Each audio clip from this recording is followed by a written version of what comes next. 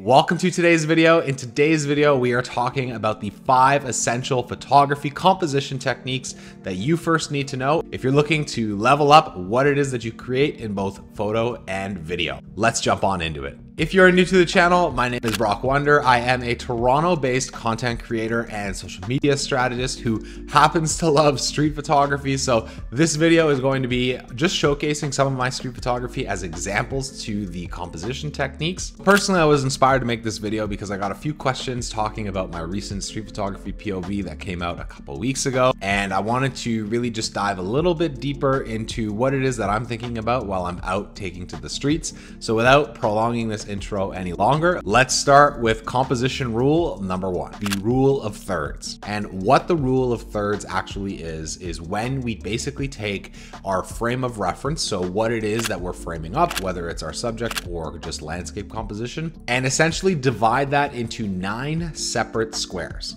4 individual lines. We essentially want to make sure that of the intersection points of these lines, we can put our subject on any of these points of intersection. For whatever reason, I'm not really a psychologist, but our minds are naturally attracted to these 4 points when we look at an image. Pretty much every camera nowadays, even if it's a phone camera, has an option to put grid lines on the back of your screen. So use them because they will be your friend and you will step up your photos as a result of using them. There are, of course, ways to get around the rule of thirds. So the first one is to center weight your subjects with social media. This is a very popular technique to do. It's not generally advised for any photography outside of social media, but if you have your subject fitting right in the middle of your frame, it generally leads to a boost of engagement on platforms like Instagram or Twitter. The second way you can go against the rule of thirds is to fill the frame with your subject. So instead of always aligning your subject on a specific point of the rule of thirds, go super close up to your subject and find a focal point of that subject that can align to the rule of thirds and fill the frame with it as a result, and that will also lead to an interesting photo. Finally, don't be afraid to experiment, take multiple shots, and find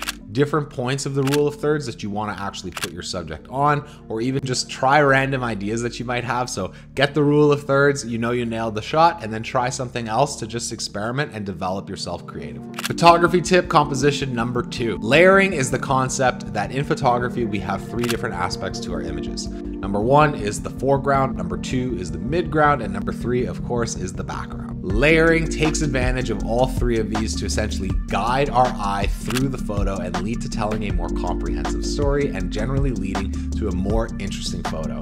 The tip you'll hear often is to fill your foregrounds with something that is visually interesting, and this will help lead to intrigue and boost the reception towards your photos. And there are 4 ways that you can actually lead layering in your photos to make them more interesting.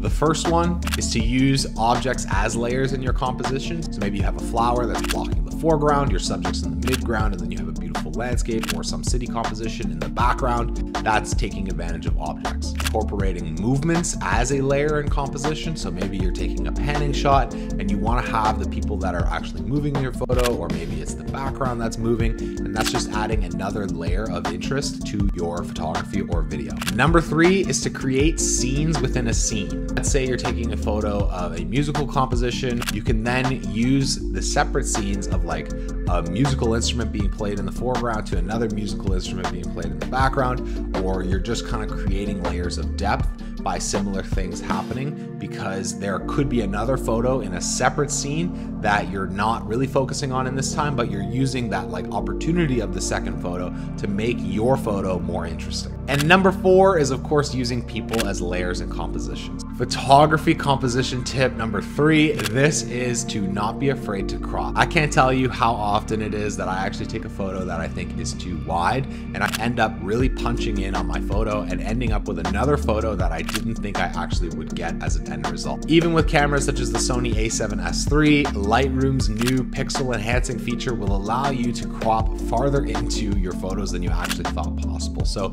if you're a little too far away from your subject and you think there's not a photo there, my advice and in my experience is take the photo anyway. You can always crop in afterwards and get the composition that you actually want, or discover a new composition that you didn't initially think possible. So then tip number 4 is balance. And this one is about filling potential gaps in your photos, or really just using symmetry, taking advantage of asymmetry, and just really leading to a more cohesive photo that's pleasing to the eye. So for example, you might have a photo like this one where I'm shooting down the street to Old City Hall. I now have an asymmetrical city point, but the nature of the composition is well composed so that it appears symmetrical, but it's actually asymmetric, and all parts of the frame are filled. Additionally, you might take another photo where you have an opportunity to have somebody walking through your frame and you center them perfectly as they're taking a mid-step. You now have a balanced composition given the placement of your subject and how the background interacts with that subject. But the interesting thing about balance is that you can also include other opportunities of framing. And one that we won't go too in depth in this video is something called external framing. And I use this a lot. I often call it subframing. The final composition technique is something that I use all the time, and it is leading lines. You'll see me capture this with subway cars. You'll see me capture this in my architecture photography, and I absolutely love everything to do with leading lines. The trick with leading lines is to find lines that are occurring naturally in our environments that we are photographing that naturally guide our eye towards our subject, or lead to interesting elements of the photo, create reoccurring patterns, or really just do anything that allows for some more visual intrigue in our photography. So with that, I hope you found these quick 5 rapid fire tips useful to you. If you did, please comment down below. Let me know which tips you'd like me to go more in depth in. And if you are curious about my photography, feel free to subscribe for more photo videos or more tips around productivity and overall wellness, learning more about what we call on this channel the habits for wealth, health, and creativity. That is what I am most passionate about. And of course, you can also follow along on Instagram for any updates at Brock Wonder, pretty much on every social channel. So with that, I hope you enjoyed this video, and I will see you all in the next one. Thanks for watching.